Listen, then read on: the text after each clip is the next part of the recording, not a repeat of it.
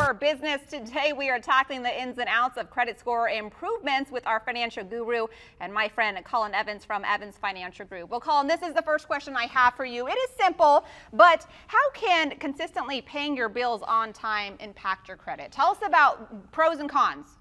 They see those credit reporting agencies get to see when you pay that stuff on time, and that is a big factor on that credit score.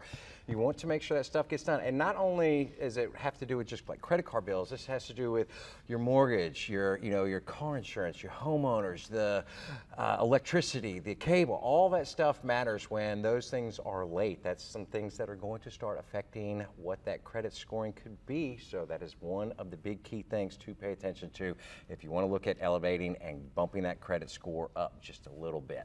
Great. So what other tips do you have for those seeking to boost those credit scores? One of the big ones also out there is keeping in mind what they call your credit utilization ratio.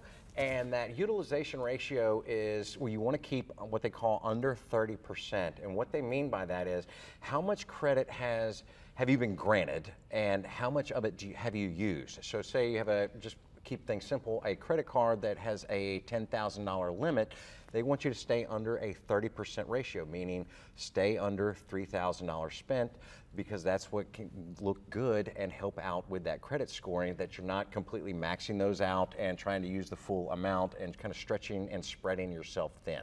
That's something that your creditors are going to look at when it goes into applying for a car or maybe a new mortgage or something along those lines. This is where the credit score is really going to help you out and making sure that you get the best rate that are absolutely possible. I feel like credit is just so incredibly important, and you can start building that at a very young age. You can, and one of the things too, it's you're allowed to get a free credit report every single year through your Equifax, your TransUnions.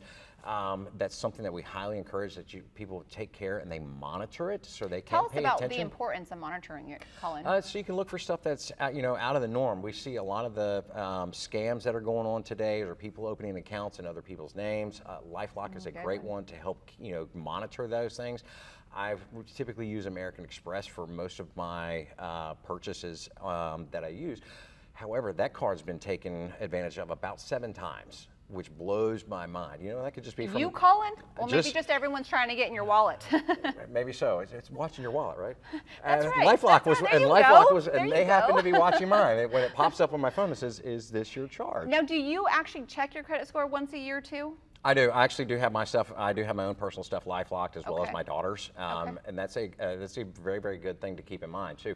A good tip, and this is something that can actually help for parents that are wanting to help their kids with their kids' credit scores, is get your child a credit card. Now, I'm going to say that lightly. Then when the card comes in, go put that in the safe or go hide that. Don't actually give it to them.